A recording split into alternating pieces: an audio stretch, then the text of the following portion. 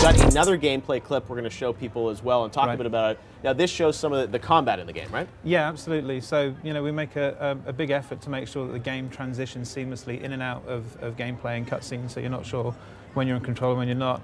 And this is actually kicking off one of the combat sequences in the beginning of the E3 demo.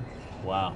This is amazing. So this is obviously, you know, the typical kind of, you know, duck and cover gameplay we see in other games, but you guys, I mean, have so many effects going on, so much animation. I mean, there's a lot of new technology being used here, right? Absolutely. So we've been lucky enough to bring artists from ILM and Skywalker Sound and actually have them on team with us developing this game.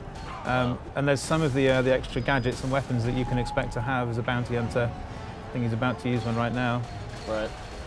It's amazing what you guys have done, obviously, in terms of the you know, the in-game action and you know, this level of fidelity. I mean, it's the whole game's going to feel this ambitious in terms of, you know, detail. Absolutely. I think you know, that's what people want to see, this darker, grittier version of Star Wars. Right. And that's what we're working to deliver.